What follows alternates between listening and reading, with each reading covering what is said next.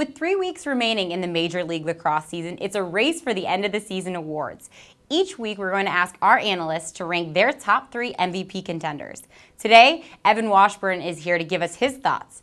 Evan, after week 12, give us your top 3 MVP contenders. Well, let's start at number 3. And Greg Garinlian is a face-off guy. He's a specialist. You can equate him to a kicker in football, and I think that'd be accurate. But I think with the way the sport of lacrosse is being played right now, I think face-off men have a much more important impact on a game than maybe a kicker has in football. So Greg Garinlian, to me, at 76% at the X this season, has had a major impact on why his team is 9-2 and probably going to be the #1 overall seed in New York. And I think that his value is huge because as I've watched New York play, the fact that Greg Garinlian wins nearly 80% of his draws allows New York to get away with some deficiencies they have on the defensive end and some careless play at times they have at the offensive end. So I think you can put a lot of those 9 wins on what Greg Garinlian's done.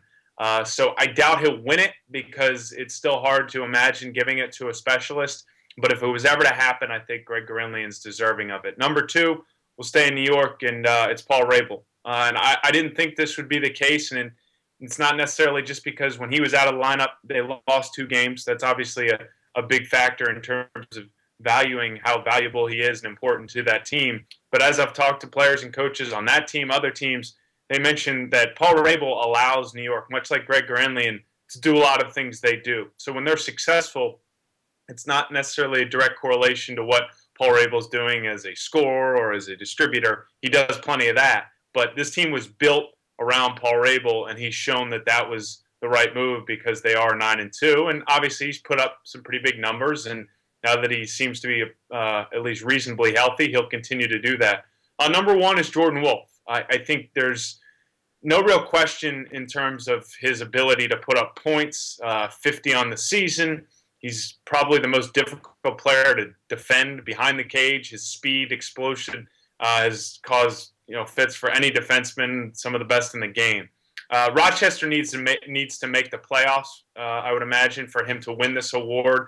But from start to finish, I think Jordan Wolf has been the best player in Major League Lacrosse. I know it's the most valuable player. Rochester doesn't have a ton of weapons. They're getting better, but Jordan Wolf's really put that team on his back. So his value to that team, I think, is massive, and I don't think they'd even be in the playoff conversation without Jordan Wolf. So the last 3 weeks are going to be exciting. I think this race has not even close to been decided yet, and I think there's still some guys outside that top 3 that could make an impact. Like you just mentioned, there's other guys you think that could make an impact, and obviously there's 3 very important games left. Give us some names of some other players who could sneak into your top 3. 3 guys that come to mind. Tommy Schreiber in Ohio. He's put up massive numbers. He's been a great passing midfielder this year. I just think that he's sort of part of what makes them great. So his value, to me, isn't necessarily to that of a Garinlian or a Rabel or a Wolf. So I don't know if he really is in that conversation.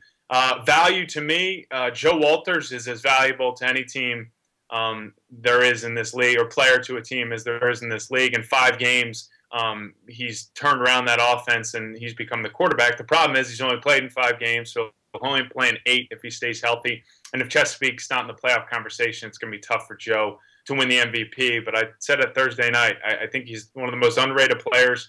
It's crazy to me that he hasn't won an MVP because I think each year he brings it. He just doesn't play in that many games because of the indoor season. And lastly, Rob Pennell. He leads the league in scoring. He's done it consistently week in and week out. The only reason I don't have him in my top 3 right now is that value conversation. He had a chance when Paul Rabel was out of the lineup to be the guy again. I mean, not that he's not the guy each week. He obviously is important, but I wanted to see something different, and I thought at times he resorted back to what we've seen in his first few years where he puts up the points but dominates the ball. There's some turnovers. So I think Rob Pennell's at his best when Paul's in the lineup, and he's really done a nice job of sharing that spotlight.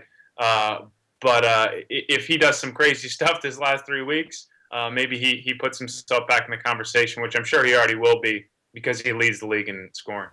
Thanks, Evan. That's MLL analyst Evan Washburn. Tune in next week to see another analyst perspective on top MVP contenders.